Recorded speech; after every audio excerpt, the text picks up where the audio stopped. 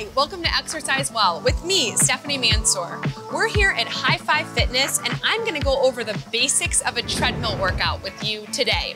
So start by hopping onto the treadmill before you hit start. Then, if you'd like to, you can use the safety clip and clip that onto a piece of your clothing.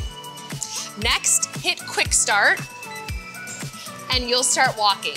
I recommend increasing the speed to anywhere from 2.0 to 3.5 if you're looking for a faster walk.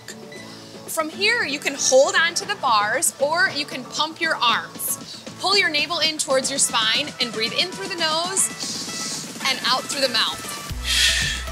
If you want to make this a more intense workout, you can do intervals. So I recommend going for 60 seconds slow and then 60 seconds really fast. Also, if you're looking to be within your target heart rate to get 20 minutes of cardiovascular exercise in that heart rate that's the best for overall health and weight loss, you want to do a little bit of math. To get your target heart rate, you want to use the number 220 and subtract your age. That's going to give you your maximum heart rate. Then you want to be within 55 to 85% of that maximum heart rate, and you can do that by taking your pulse on the side of your neck.